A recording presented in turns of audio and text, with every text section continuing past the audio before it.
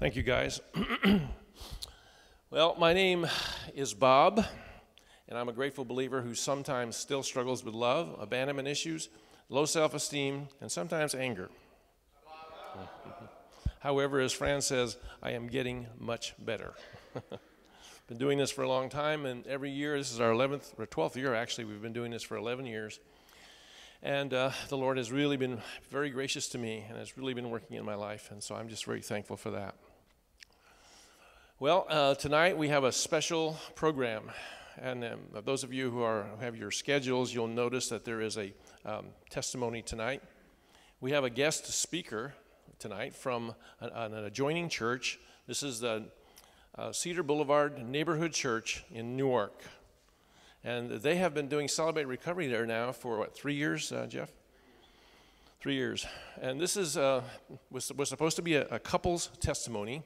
Jeff and Lisa Matthews have graciously agreed to come and share their testimony with us tonight. However, unfortunately, Lisa could not make it. But Jeff is here, and so he's going to actually do both sides of the testimony.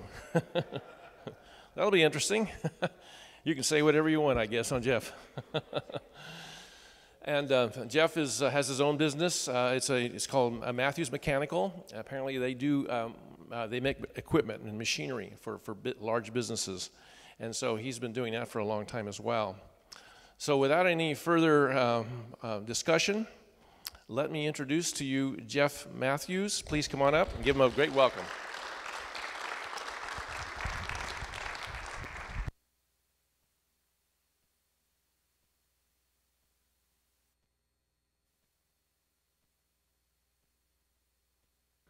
Does that work? Oh, it does. This is the first time I've ever used a boom mic like this. It's a lot easier than that. I'd like to open in prayer. Heavenly Father, I thank you. I thank you for putting this group of believers together and having us all together to come before you and to be healed by you. I just pray that anything that comes out of my mouth tonight, if it's from you, that it would take root, and if it's from me, that it would blow away and burn up, that it would be gone. Father, it's all about you. In Jesus' name we pray. Amen. What an honor to be here tonight. My name's Jeff Matthews, and I'm a believer in Christ who is recovering from alcoholism, sexual addictions, and I'm still struggling with overeating. You know, as I talk tonight, you know, some of you may be able to identify with bits and pieces of my story. Some of you may identify with my whole story. What I really want to share specifically about is how Jesus has affected all of my relationships since coming to know him and getting sober. I've had discussions about whether alcoholism is a disease or a decision, and I don't believe that any of my comments tonight will make a definitive argument for either case. And frankly, I don't care. The answer doesn't change anything about what I have to do to live the life that God has set before me. I do know that I am unable to drink like a normal person, in quotes. And in fact, I have never been normal with regard to the use of alcohol. In fact, I am finding that I seem to be unable to do most things in a normal manner. If I like it, I seem to do it until it hurts before figuring out that I need to stop. I had my first drink of alcohol that I can remember somewhere around 10 years old.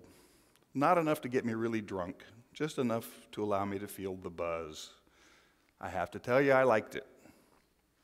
As I was thinking about it, it came to me that even for that first time of drinking alcohol, I was able to overcome the taste to get to the effect.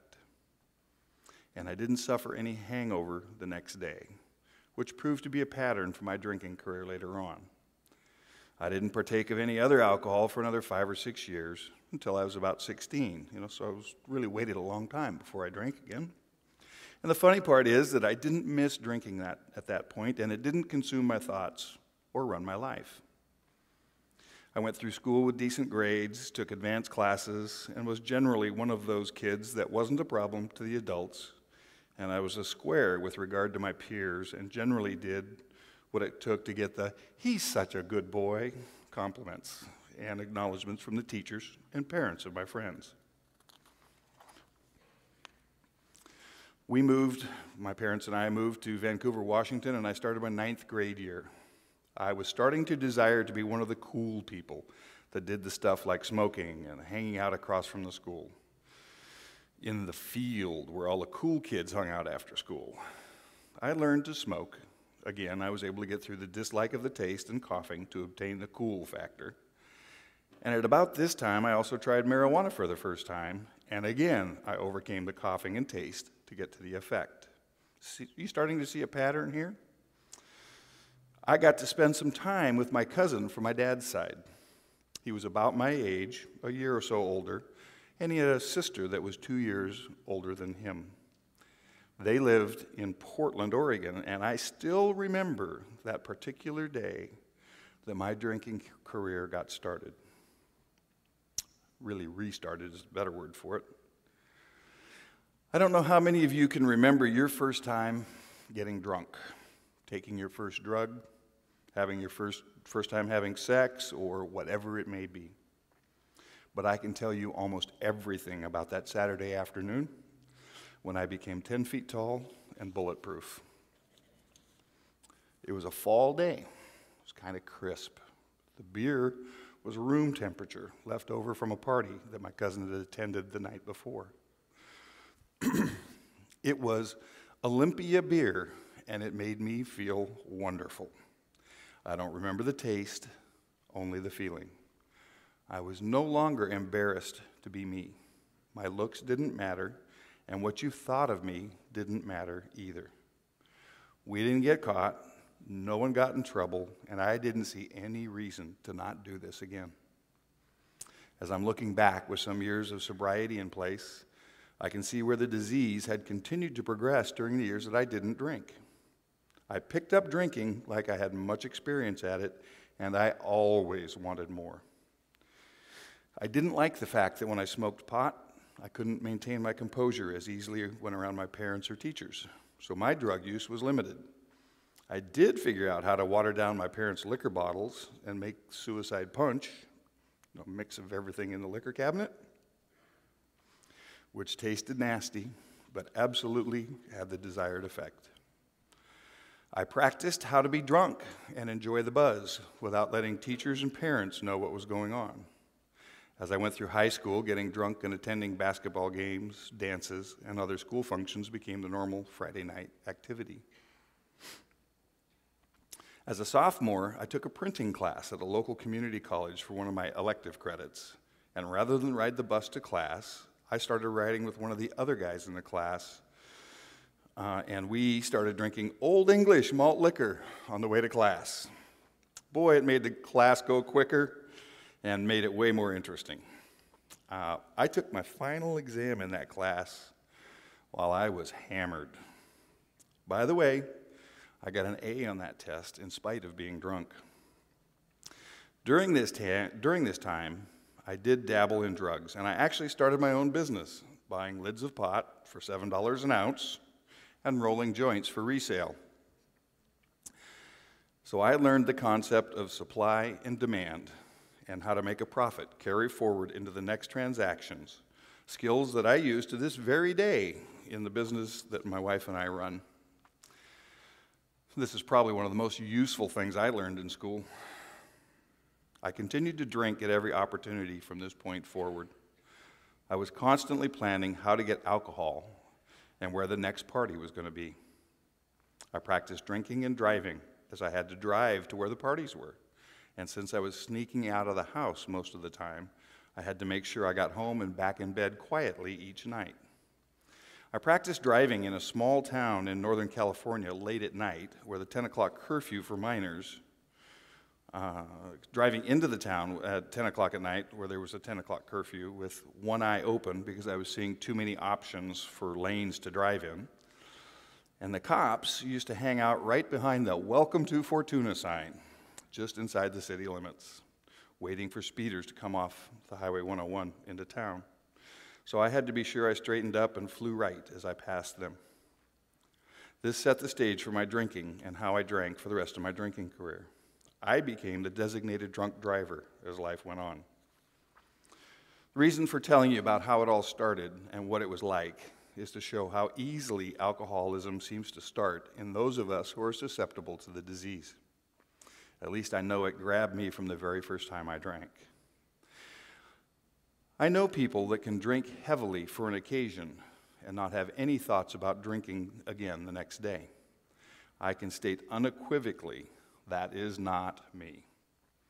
So let's fast forward to 1974, and I'm graduating high school, and I'm working at a McDonald's restaurant.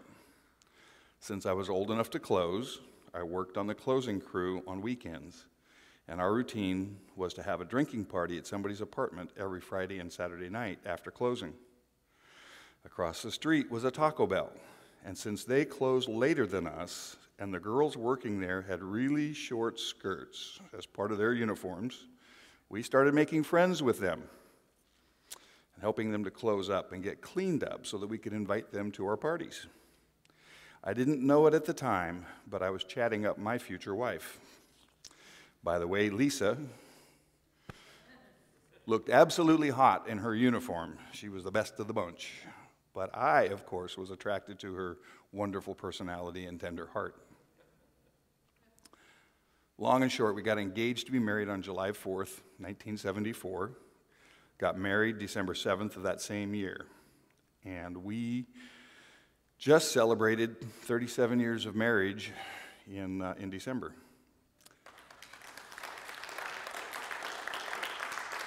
37 years all with the same people. I mean, you know, we moved to Los Angeles, where I was working as a hydraulic mechanic at a service. We moved to Los Angeles, where I was working at a hydraulics company as a service mechanic. The other mechanics, at least the good ones, were all heavy drinkers, so I was able to jump right in and be one of the guys and learn many deep and important things during the drinking sessions after work. I was totally engaged in building my career and learning what it took to succeed, with no regard for Lisa's desires or needs. This building my career theme became a driving desire and distraction in my relationship with Lisa for many years to come. Somehow during this time, we managed to have a son, move back to the Bay Area and buy a house, lose a child during pregnancy, and then have another son. During this time, I worked a ton of overtime and started drinking daily. I was physically and emotionally unavailable to my wife for the intimacy necessary to build a strong marriage. And I was unavailable for my sons to give them a proper role model of what a father should be. As a follow-up note to this, Lisa and I have gone back and completed the grieving for Christopher Paul and are thankful that he is in God's hands. This has only been possible for me because of the relationship with God that has come out of my sobriety. My daily drinking progressed to drinking straight tequila, as I thought it was easier to hide the drinking because I didn't have to drink as much volume to get the effect. Common theme in my drinking has always been the effect. I began to have consequences with my wife from my drinking and was losing the ability to control how drunk I would get when I drank. The times where I would get blasted and not be able to keep my commitments with my wife and family were getting to be a weekly event. I was trying the various ways to be able to continue to drink, and they weren't working. My periods of not drinking were spent counting the time until I could drink again, and I was angry and resentful the whole time. I was doing everything that I thought a man was supposed to do and fully believed that I was responsible for myself and what was going to happen in my life. As far as I went, there was no God, and I sure didn't need one. I had control of my life, and if it was to be, it was up to me. You could believe in God if you needed to, but I didn't need that crutch. During this time, I started to understand that I was unable to control my drinking, and the self-loathing that came from being weak with regard to drinking was starting to show up every day. I would wake up and think, I'm not going to drink today. And at the end of the day, I would find myself pulling into the liquor store parking lot, cussing myself out, in my head anyway, hating myself all the way up to when the first swig of tequila would go down my throat. Then the self-talk would stop, and all was okay till tomorrow. In our 20th year of marriage, Lisa and I were pretty much toast as far as the marriage went. She was doing everything she could to get me to quit drinking, and I wasn't going to let her control me. I was willing to let her leave if that was what she needed to do, but I wasn't going to let her control me. I knew in the back of my mind that at some point I would be a non-drinker. I just didn't know when or why, and just as importantly, I didn't know what kind of a person I would be when I got sober. So I screwed up again, got too drunk, and was unable to do something I was supposed to do. I don't remember what that was. And I made a rash promise to Lisa that I would attend an AA meeting. On the day I was to attend my first meeting, at the end of the day, I went ahead and drank my daily dose of tequila and called Lisa to tell her that I had too much paperwork to get done, and that I would go to that meeting tomorrow. For you married men, I suspect that God talks to you pretty frequently, and whether you know it or not, he sounds a lot like your wife. I know that was the case for me, and that is the case for me and James Dobson. She asked me, why wasn't I being a man of honor and doing what I said I would do? Somehow, and I know now that it was God, those words hit my nerves, and I went to a later meeting that night. Of course, attending the meeting drunk, I had nothing in common with those losers in that room. So at the end of the meeting, I stopped at the liquor store on my way home. I got a couple of additional bottles of tequila, little mini bottles, for that long 3-mile drive home. I got home, and I was laying in bed with Lisa, telling her how this AA thing really wasn't for me, and it probably wouldn't work. But for her, I would go to another meeting.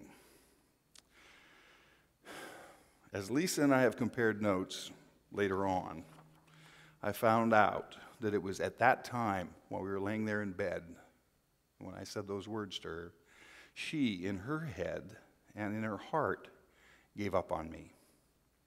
And she told God he was going to have to deal with me. She couldn't do it. What I experienced was a feeling of total hopelessness and despair, unlike anything I had ever experienced, which caused a pain in the middle of my chest and brought me to uncontrollable tears and crying for the next 30 to 40 minutes. This was totally unlike me. I hadn't cried in the 20 years of our marriage, and probably not for many years before the marriage. After all, real men don't cry, right? What I know today was that God was using that time to show me the God-sized hole in my soul and preparing me to start seeking relationship with him. What ended up happening was that I started attending AA meetings sober on October 11th, which was the next day, 1994, and I have not had to take a drink or a recreational drug since that day.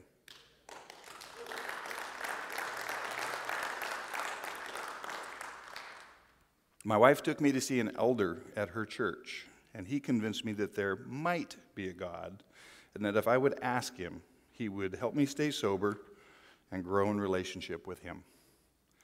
So as I asked for God to help me in the next few days, at the points where I had a decision to make regarding either stopping to get a drink or passing by the liquor store and going home and staying sober, I was able to go home sober and not have the resentments and anger that I used to have.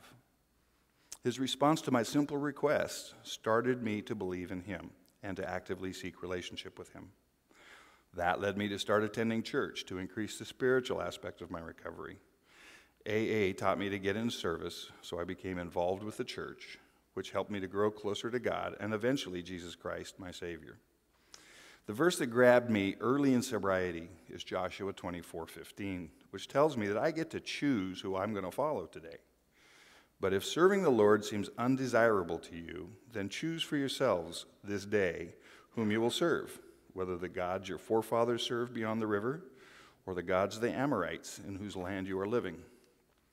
But as for me and my household, we will serve the Lord.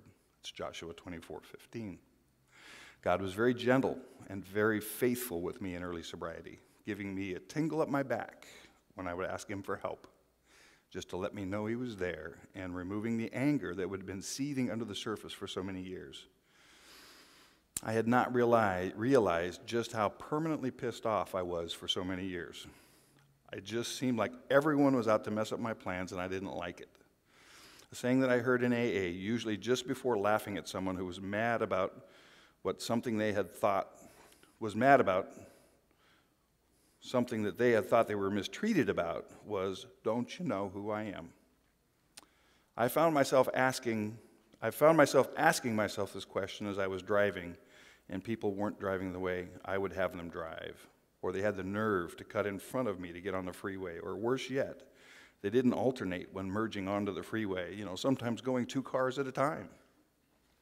The difference was I was able to start laughing at myself more than I was ever able to in the past, because God was giving me a new identity, one that was no longer based on anyone else knowing who I was, only that I know who I was in the eyes of the only one that matters, God. Here's how my fights with Lisa usually went. I would make some stupid comment about something she either did or didn't do. After all, didn't she know who she was dealing with? She would respond in a defensive manner, and the battle was on. It now became my duty to win this battle at any cost. I might even know that I was wrong, and I was still determined to say that whatever it took to win, her feelings or emotions were of no concern. When I got into sobriety and started seeking a higher power, God, what ended up happening at those arguments was that while they would start the same, I wouldn't keep up the fight like I used to. Instead, I would cut and run to a meeting where I would find some peace and serenity with God. I would return home in an hour or two and be in a place to offer an apology or an amends and ask for forgiveness for not treating her with the respect and love that God was showing me she was supposed to get from me.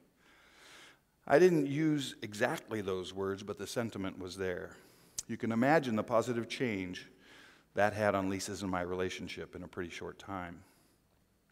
An example of how God was working on me was one time driving from a job site in a 35-mile-an-hour residential area. I was following some lady who was only driving 35.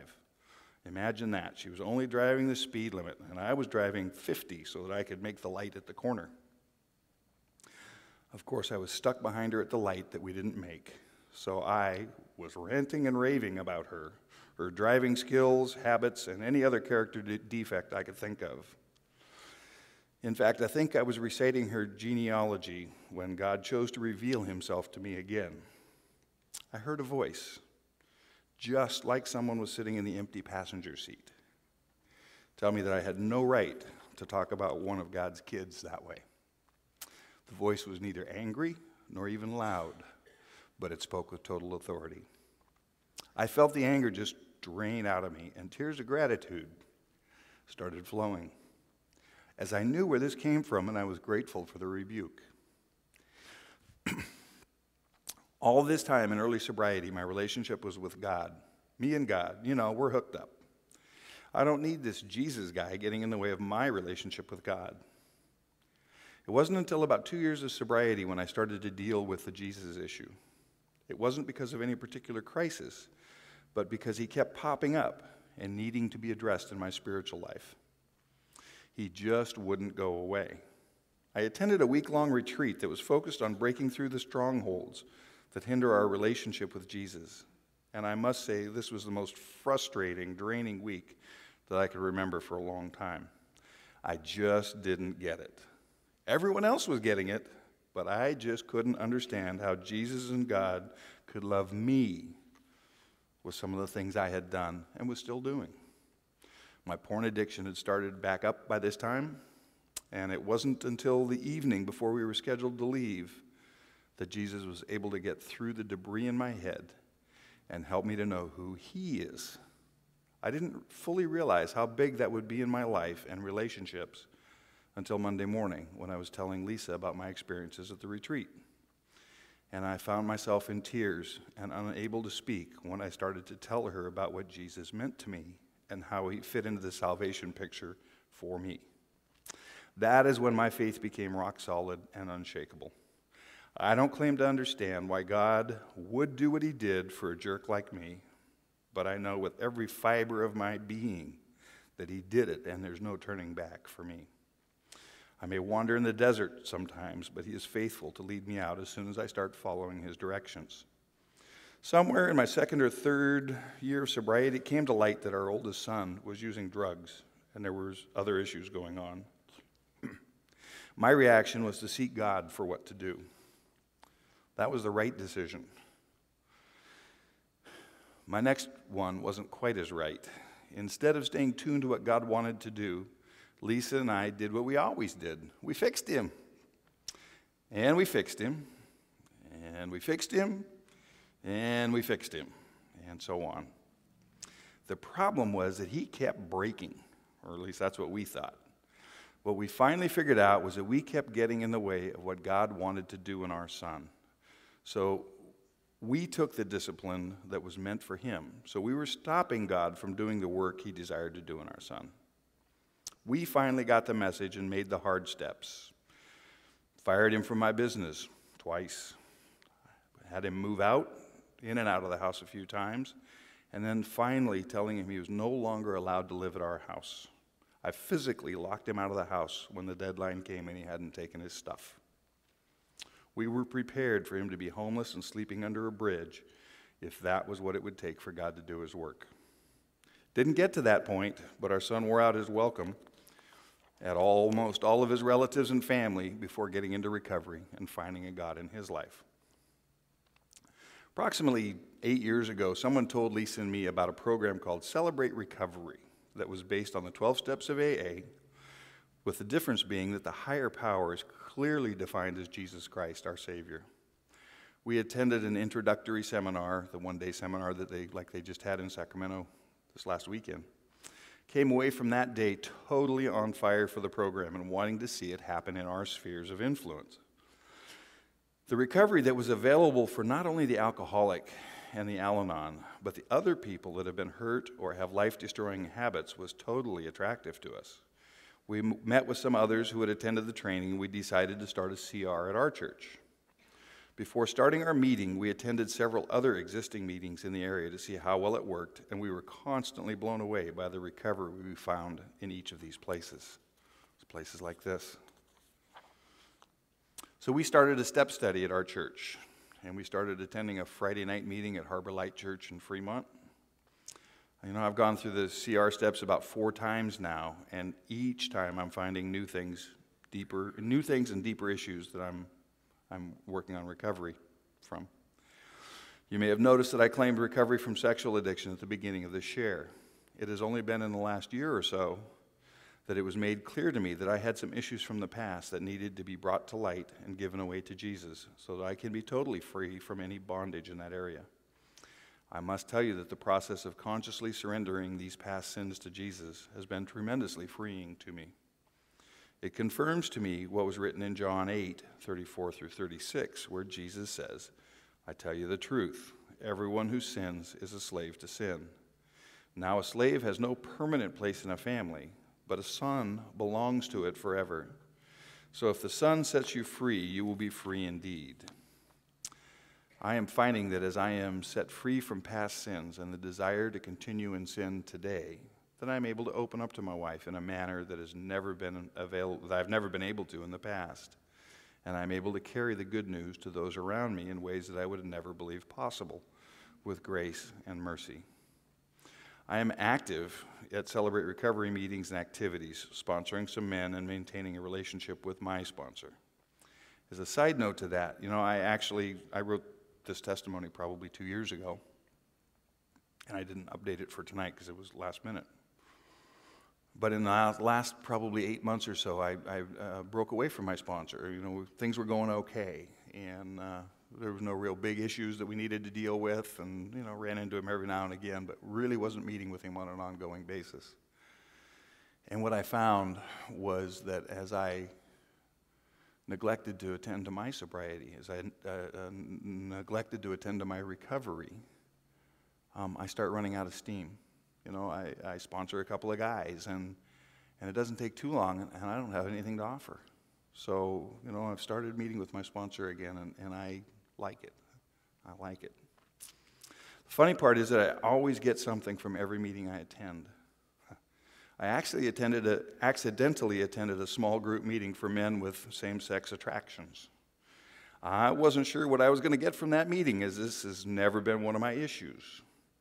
However, I came away from that meeting with a clearer understanding that while the issues may be different, the feelings, behaviors, and emotions associated with the hurt, habit, or hang-up are all the same. The attenders at that meeting had similar reactions to what I have, and their solutions applied to me also. Because I'm active in CR, I get to participate in the recovery of those around me and see Jesus work in their lives in very obvious ways. You know, my wife and I are ministry leaders, co-leaders at our Celebrate Recovery in Newark. And what's kind of fun is, you know, in our business, I'm the president, so I get to have the final say, and we have discussions, of course, but when push comes to shove, I get to have the final say. In Celebrate Recovery, we've reversed the roles, and she's really the ministry leader, and I'm a co-leader. And so when push comes to shove, she gets to make the decision, and it's good for both of us. You know, it's good for me to make sure that I'm not being a bully and just having it always my way all the time, and it's good for her to have the leadership and be able to walk through that whole process. I invite each of you to get involved and stay involved in your Celebrate Recovery group through attending meetings, as well as taking service positions, getting into the team positions of the, you know, your meeting leadership, you know, the TEAM, teachers, encouragers, assimilators. You're all capable and able to be of service, and your recovery will benefit from it. God bless you, and thank you for giving me the opportunity to share what God is doing in me.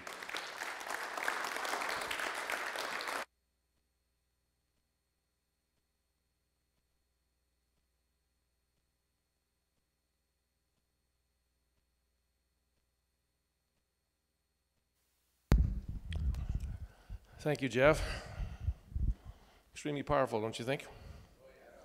I mean, there's a lot there. There's plenty of stuff that we can all benefit from. And I know God has been speaking through you, Jeff, to each one of us tonight. Thank you very much for coming. Really appreciate it very much. Who's supposed to do the serenity prayer? Am I? Oh. I'm really on top of things tonight, aren't I? All right, let's all stand and pray the serenity prayer. God, grant me the serenity to accept the things I cannot change, the courage to change the things I can, and the wisdom to know the difference. Living one day at a time, enjoying one moment at a time, accepting hardship as a pathway to peace, taking, as Jesus did, this sinful world as it is, not as I would have it, trusting that you will make all things right if I surrender to your will, so that I may be reasonably happy in this life and supremely happy with you forever in the next. Amen. Well, thank you very much. You may now go to your groups.